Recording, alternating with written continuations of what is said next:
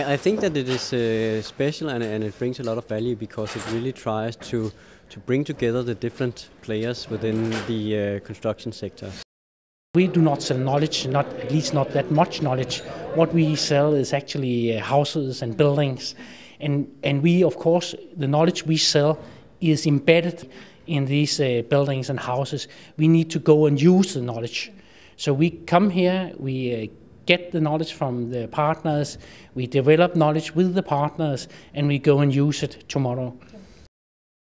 The biggest challenge for new buildings is to prove how are we carbon neutral.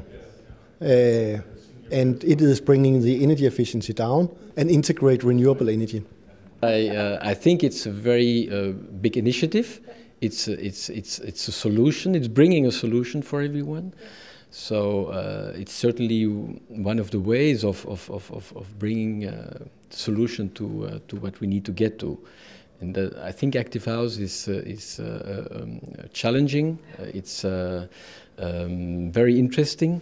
And so it's certainly the network for me today that will lead us the right way. In Europe, we are spending 40% of our the energy consumption in our buildings, so it's absolutely key. We already have the building requirements so that it will be the norm 10 years from now, but also how to retrofit buildings in a much more energy efficient way. That is also a key challenge. As we also see it, if we are really doing this, it is not just good for the climate, it's not just good for energy security and energy independency, it will also be good for our job situation. Because one thing is for sure, if we construct intelligent houses and if we retrofit the houses that were the buildings we already have, that will create jobs that cannot be outsourced. And for a European construction sector, that of course is extremely interesting. So it's very, very important to bring new ideas to the table, not just focusing on the new buildings, but also on the components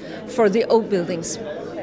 Couldn't we target the money in the EU budget much better so that, for instance, energy efficiency would be a key priority? That is a battle going on right now. I think that could be one tool.